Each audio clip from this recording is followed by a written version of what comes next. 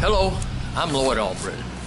Thanks for stopping by to visit my YouTube podcast, which I've entitled Lloyd's Commentaries and Stories.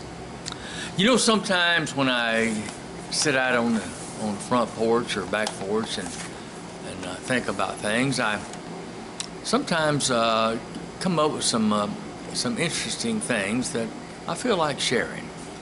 And so what I'd like to share with you today goes to something that my grandpa said one time years ago.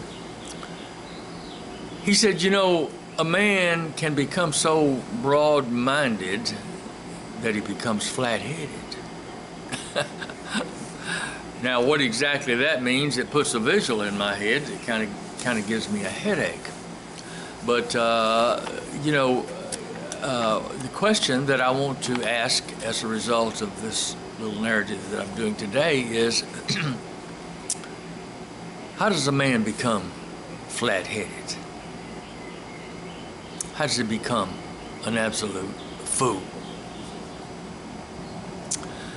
You know, I went to school in my brother's place one day, and, I learned about some interesting people. One of those people had a few things to say that kind of answered the question that my grandpa brought up about flat-headed men. The man's name was Jean Piaget. Jean, like Jean.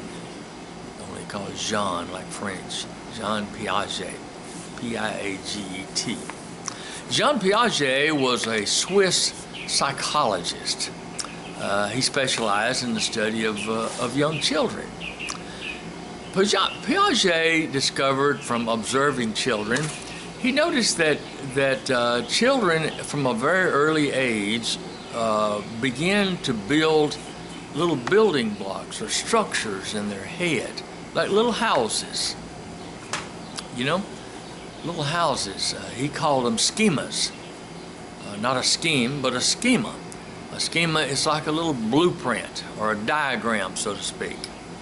That even from a very early age, little children began building those in their head as new information is inputted to them.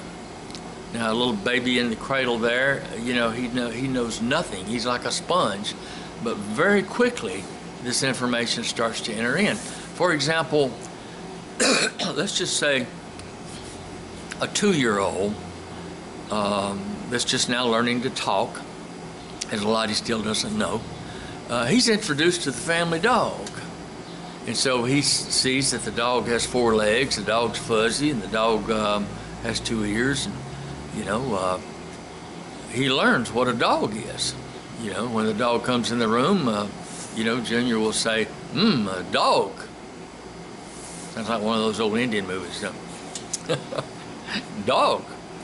Well, a little bit later, along comes the cat. Cat walks in the room, and Junior looks at it and says, a dog. Well, no, wait a minute, Junior. We have to explain to the baby that, it does have 4 legs. It's very much like a dog, but it's different. The cat goes meow, and the dog goes woof woof. And as we go along, Junior keeps seeing more things. He sees birds. And he looks up in the sky and he says, birds. Then a little bit later, he sees an airplane, and he looks up at the airplane and he says, bird. And so we have to teach him about airplanes. And these little things start to enter in, and he starts to build these very, very tender and sensitive structures in his head by which he understands the world, the way things are supposed to be. And as he gets older, even into old age, he continues to do that. We all do that. We all continue to input information. Now, in the case of the child, again, there are a lot of variations. He eventually sees a giraffe, or he sees a bear. And all these variations, they all have 4 legs, they're all fuzzy. But, he builds these schematics in his head by which he measures the new stuff that's coming in. And so when we do that, we all have these schemas in our head. And sometimes when we see something new through our 5 senses, that does not fit in with that little house, that little schema that we have built in our heads, if it doesn't fit in, it causes a little ripple that Jean Piaget called cognitive dissonance. Cognitive mean brain or mean thinking, cognition, and dissonance, a little nervous Twitter there, you know, a little nervous. Cognitive dissonance. It's very much like when you're sitting by a quiet pond and you throw a rock into the pond, you'll notice it makes ripples. And so those little ripples, it's hard to live with them constantly. It's like a little, but we all live with them because we constantly have new stuff coming in, and it keeps us, well, Mama used to call it being out of sorts. It kind of makes you feel out of sorts. I like big words, so I like to say I'm feeling discombobulated. I like discombobulated. But anyway, cognitive dissonance is what it is.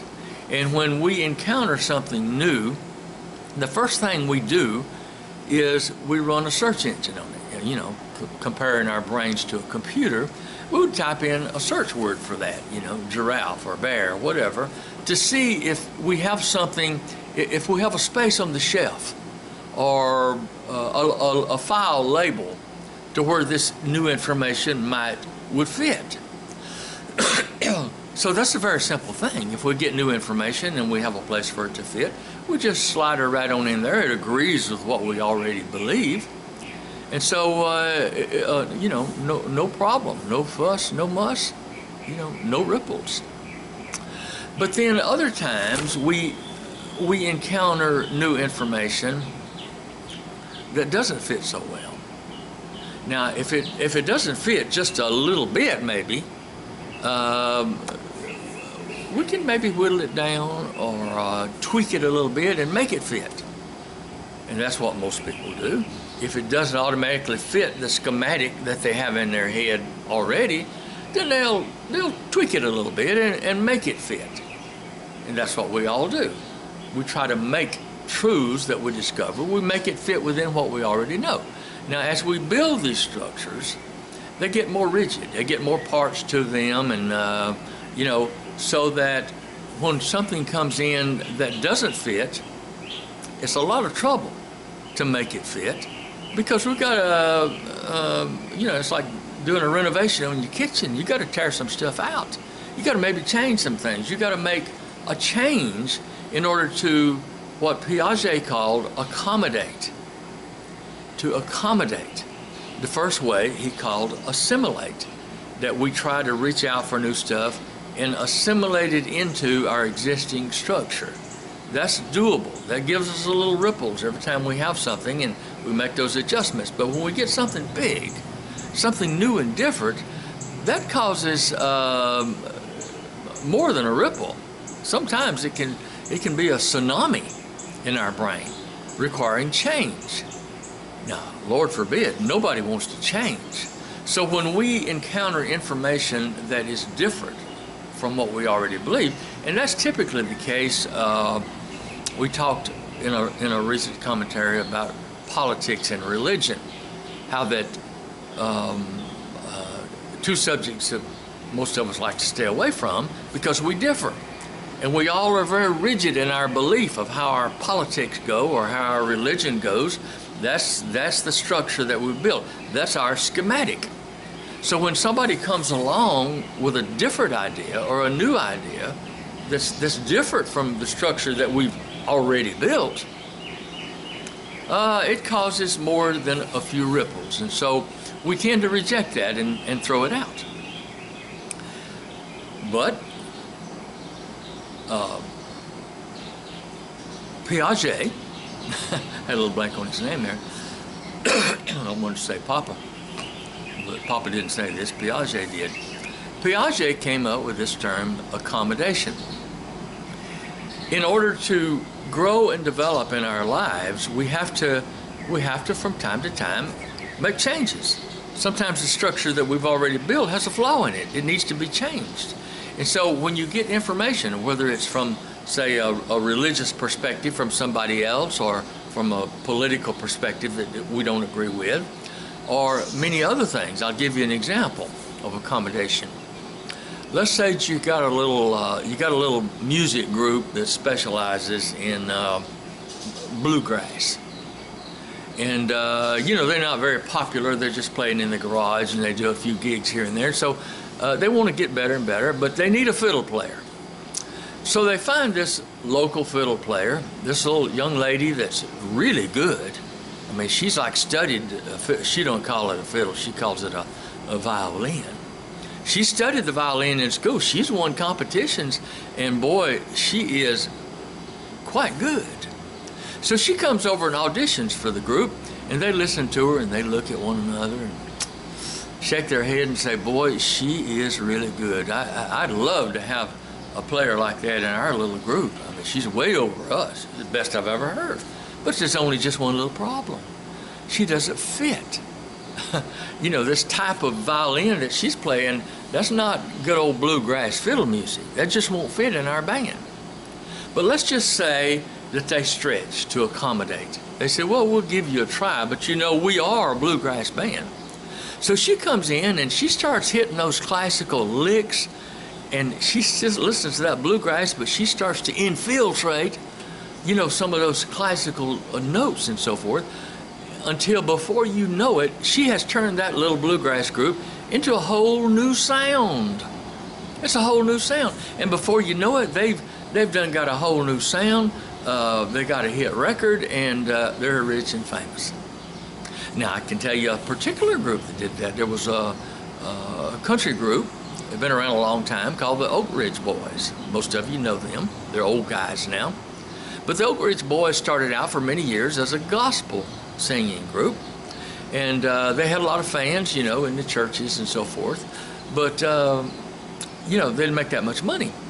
And after a while, their travel expenses and all that, they just weren't making any money. And so they decided they might as well go ahead and disband. And lo and behold, a friend in the music business came along and said, no, y'all are just too good. You know, you shouldn't disband. You shouldn't quit. What you need to do is just make a little change. I suggest that you take that sound that you've got going there and change to country music. Well, to the boys, that was a little bit of a revolting idea that didn't fit in on a shelf or a folder too easily. So it required them to make some changes, but they did. They stretched, they accommodated, and they made those changes in their musical repertoire. And boom, before you know it, they were rich and famous, a great singing group, very popular, and made a lot of money. And so that's what can happen. Now, it can happen to you and I as well. When somebody introduces a new idea, let's say a new food.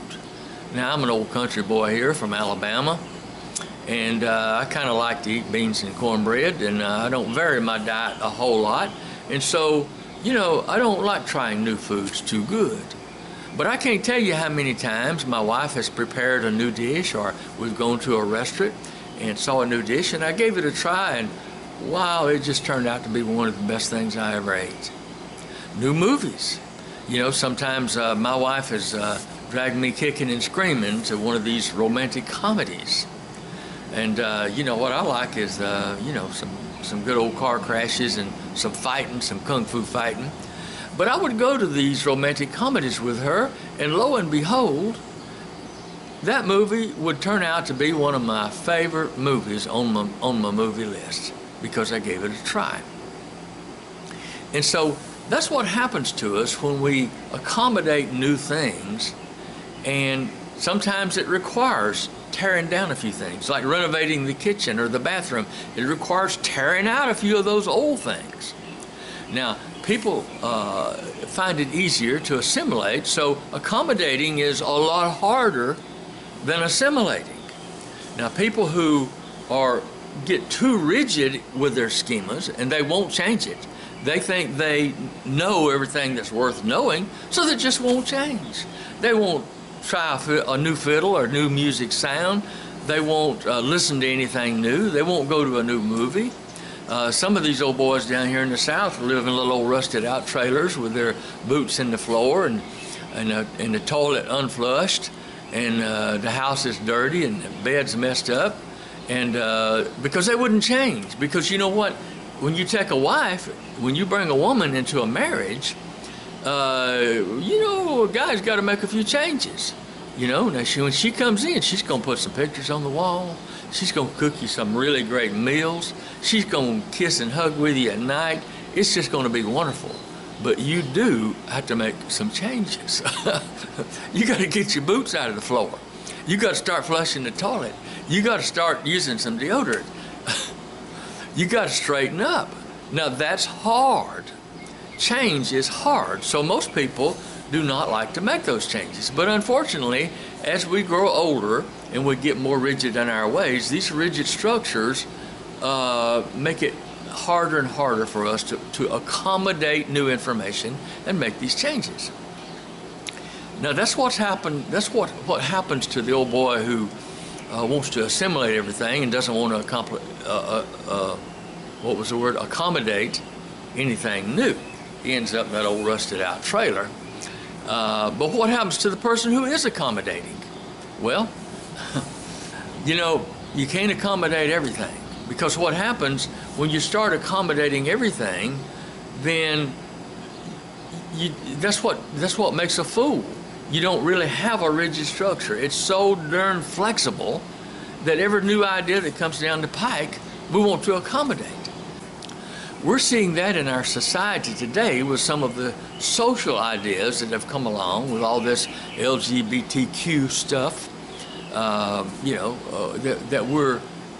we are accommodating right into our movies. I mean, I get tired of trying to watch a movie, you know, about a bunch of firemen that are hugging and kissing one another. I don't want to see that. I can't fit that into my schema. These two good-looking masculine guys kissing one another. I can't deal with it. So I'm sorry, but my schema is a little rigid, and I can't assimilate that, and I refuse to accommodate it, right?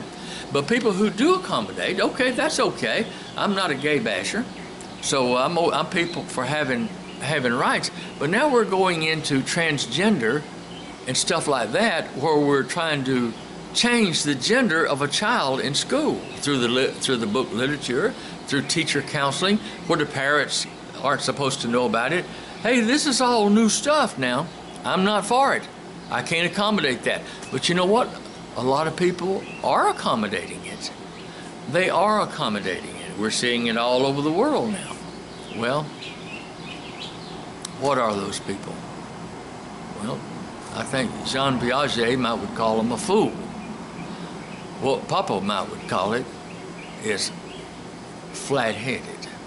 When we start taking in more stuff than we can deal with, and we got to take it in, you know, because you got to throw it out, or you got to accommodate it, because those little ripples, they get more and more. They get bigger and bigger. They turn into big waves, and that's when people go crazy. That's what we call crazy. That's when they're called neurotic. Neurotic people, always biting their nails, always twitching and thumping their fingers and pacing. People get neurotic when they get these ripples. That's when they're trying to make a decision that they can't make. Trying to make a decision about your love life. You know, should I marry this girl, or should I not marry her? Or should I date her or not date her? Or, you know, what to do. And that's when those little ripples, that's called cognitive dissonance. Remember that word. It'll be good for you the next time you go to a cocktail party. You can try it on somebody. I can almost guarantee you they won't know what it means. Cognitive dissonance, assimilation, accommodation. If you accommodate too much and you don't scrutinize it. Now, assimilation, that can make you narrow-minded, and that can make you stupid as well. But it can also sometimes be the very iron rod that we hold on to in order to keep our lives stable and on track. Hold on to that iron rod. That way when stupid stuff comes along, all the garbage that's continually trying to get into our minds through the TV set or through the radio or just from stupid people that we know. When that tries to get in, don't let it in. Throw it out. Don't be a fool. If you become a fool, then that's what Papa would call flat-headed. And that's exactly how a man becomes flat-headed.